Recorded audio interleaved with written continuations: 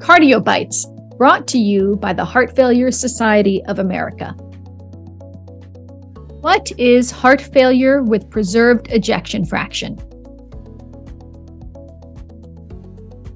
Heart failure is defined as the symptoms and/or signs of heart failure caused by structural or functional cardiac abnormalities. Heart failure with preserved ejection fraction, or HFpEF, is specifically defined as heart failure that occurs in the context of an ejection fraction of 50% or higher on echocardiogram. And at least one of the following: elevated natriuretic peptides, or objective evidence of cardiogenic pulmonary or systemic congestion. About 6.2 million adults in the United States have heart failure. Approximately 50% of these individuals have heart failure with preserved ejection fraction. The risk of HFpEF increases sharply with age.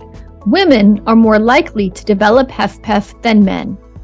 Race may also be a factor. HFpEF accounts for up to 70% of prevalent heart failure in Black Americans compared to white Americans. Black women in particular have a high incidence of HFpEF. About half of individuals with HFpEF also have comorbid conditions such as anemia, atrial fibrillation, chronic kidney disease, chronic obstructive pulmonary disease, coronary artery disease, diabetes mellitus, hyperlipidemia, hypertension, obesity, and sleep-disordered breathing. The morbidity and mortality of patients with HFpEF rates are higher than in the general population. Given the significant burden of HFpEF, it is essential that clinicians are aware of the appropriate diagnosis and management. The goals of treatment are to improve functional status, manage the symptoms of heart failure, and reduce the risk of hospitalization. In summary, HFpEF accounts for 50% of heart failure in the United States with a high burden of symptoms and comorbidity. Accurate identification and prompt initiation of therapies is paramount to improve outcomes in these patients.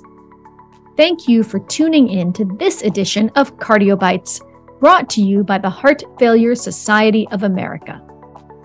Support for this program was provided by an independent grant from Novo Nordisk. Novo Nordisk did not review this content. I'm Michelle Kittleson, Professor of Medicine and Director of Education in Heart Failure and Transplantation at the Smith Heart Institute, Cedars-Sinai in Los Angeles.